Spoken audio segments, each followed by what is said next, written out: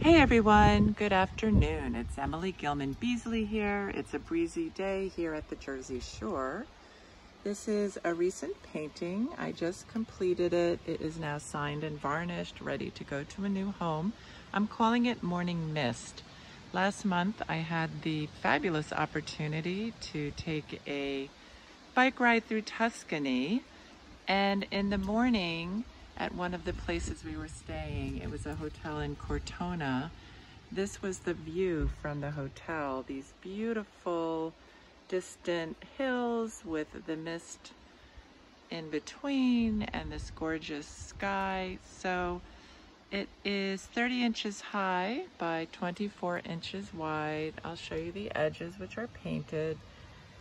I do that so that framing is optional. You can frame it, but you don't have to. It is wired for hanging. I have it here hanging outside the side of my studio.